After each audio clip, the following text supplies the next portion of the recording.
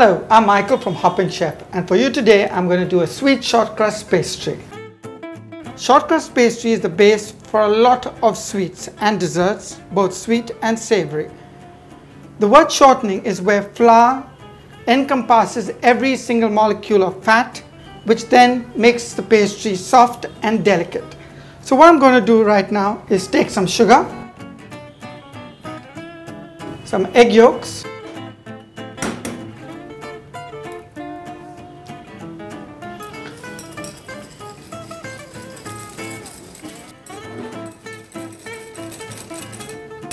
so that's my creamed mixture, to which I'm going to now add some flour.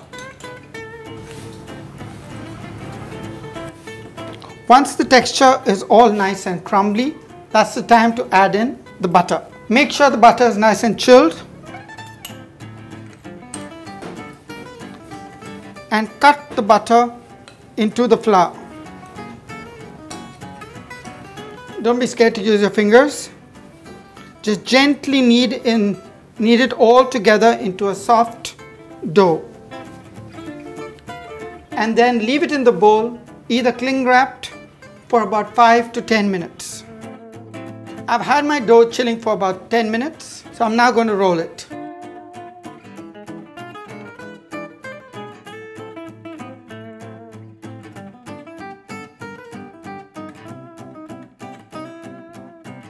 I've got my tart shells.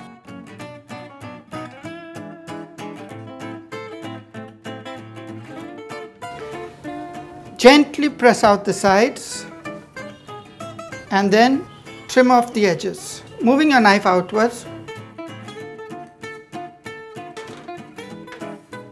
You can either re-chill this if you like, but I don't, because sometimes we are really fast-paced in the kitchen.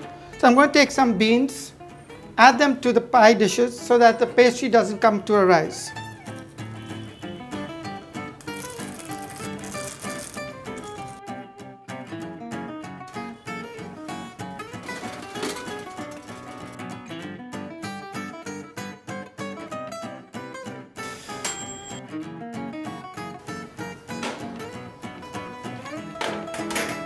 That's my tart shells ready. I'm going to leave it to cool for about 5 minutes before demolding it.